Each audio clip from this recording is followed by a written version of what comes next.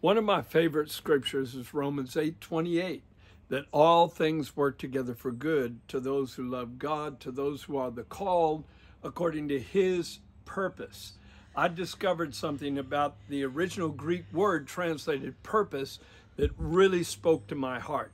It's the word prothesis, which is also translated showbread. And it was a reference to the bread of face, or the bread of presence, it's also called, in the holy place in the tabernacle of Moses that was on the table of showbread.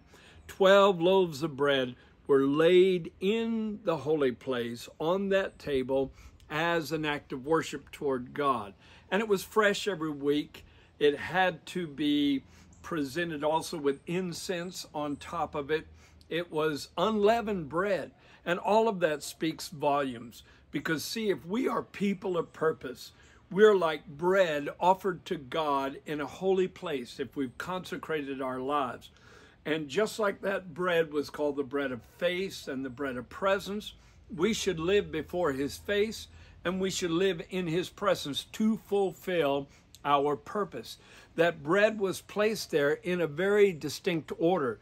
It had to be certain stacks so that it made up 12 loaves representing the 12 tribes of Israel. And your life and my life needs to be ordered in a very exact way to be useful to God. See, we are bread nourishing his heart for the hunger he has to use human beings for his purposes.